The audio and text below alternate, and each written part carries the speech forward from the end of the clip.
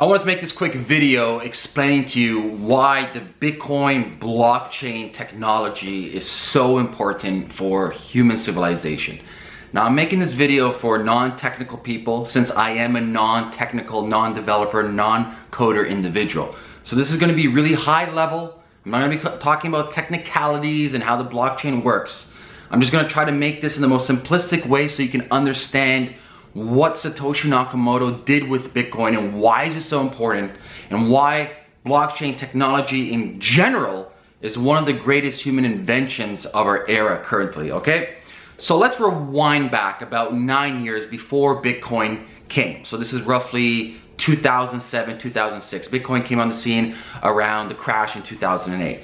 So first of all, let's talk about digital currencies, since that's what everybody knows Bitcoin for. It's cryptocurrency, digital currency, etc. Before Satoshi Nakamoto, digital currency did not exist as it does exist today. They've tried many different iterations to create digital currencies in different formats, and they failed. And I explain to you why. Because blockchain technology in general is not a new technology. It's actually many different technologies stacked upon each other, and they work in a unique way together. Hence, they've created this new operational system known as the blockchain. So it's nothing brand new. It's just a different way of viewing technology and putting them in a different stack and utilizing them in a different protocol that made it what it is today. So when we're looking at previous cryptocurrencies or previous digital currencies, there's a big flaw. And I'm just gonna keep this really high level and simple for you to understand. Okay, so if I want to give my friend Paul $5 of digital currency back in the day, there was really nothing stopping me from copying and pasting this digital code online and giving to somebody else. So if that's Paul over here, right? What's stopping me then from giving this to, let's say, Mike? Nothing. So there's no intrinsic value towards the code. So if I gave you $5 of digital code or digital value of code, there's nothing stopping me from copying and pasting that digital value of code and giving it to Mike. Also, there's nothing stopping you from copying and pasting that code and giving to somebody else. So there's no intrinsic value towards code. Hence, you can have currency online, because for currency to exist, it has to have intrinsic value, and it has to have a supply and demand mechanism where people can't manipulate it. It's quite important for that, okay? So before the Bitcoin blockchain protocol, it was almost impossible for us to create a digital currency / cryptocurrency that could not be manipulated, replicated, and duplicated. Okay, I just want you to keep that in mind. Before Bitcoin, digital currency was not possible how we see it today. So then Satoshi Nakamoto came around and created the Bitcoin blockchain protocol. And what he did is remarkable. This is what he did. He solved that problem. So the problem, as Vitalik Buterin states, blockchain solves a problem manipulation. So what Satoshi did was he was able to add intrinsic value to the code. So he did this in a couple of ways.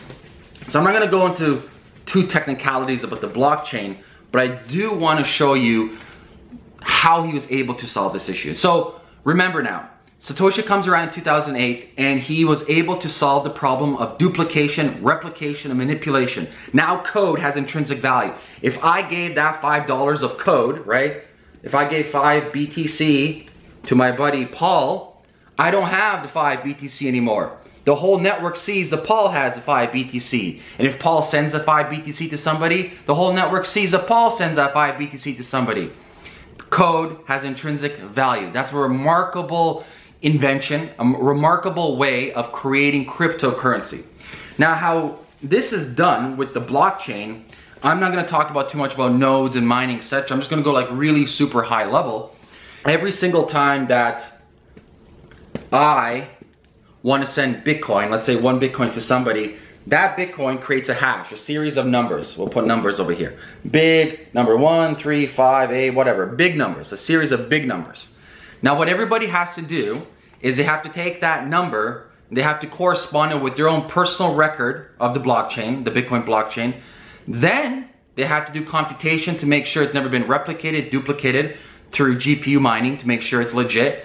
Everybody does this, every single computer, every single node on the network does this, and they have to correlate that with the master ledger. So everybody has the copy of the main Bitcoin. So if we're looking at this from a high level, and I'm just gonna butcher this to make it simple for you to understand. So if this is the master ledger, like the Bitcoin protocol right here, that has every single transaction from 0 till now, everybody has a copy. It's transparent. Everybody sees every transaction from every block connecting to the next block. Everybody has that. Then if we go down, let's say we have a bunch of different nodes and computers running over here. All these different nodes and computers as well has the main copy of the Bitcoin ledger. Every single one has it.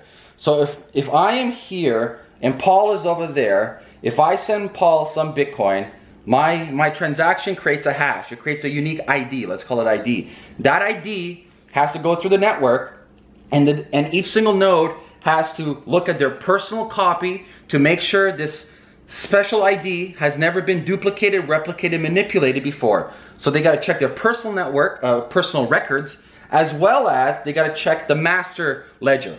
Every single person has to do this. And they do this with GPU, hence mining, etc., right? So they do this, and that's how they verify. And once they verify, meaning, oh, we checked it, it's legit, it joins the blockchain. Now it becomes a whole history of every single transaction from the inception of Bitcoin 8-9 years ago. So what Satoshi was able to do, he's able to do a couple of things. First of all, he solved the problem of double spend. Copying, pasting code, and giving out to other people. Now code has intrinsic value, and that's amazing. That's remarkable technology. Number two, he created an open source platform. So Bitcoin is not closed, it's open source. It's a true means of communication from one person to the next. Anybody can go on the Bitcoin protocol, download the master ledger, and see from day 0 till now every single transaction, look at every single block, and look at the whole history of the economy of Bitcoin, and it doesn't matter who you are. That's remarkable.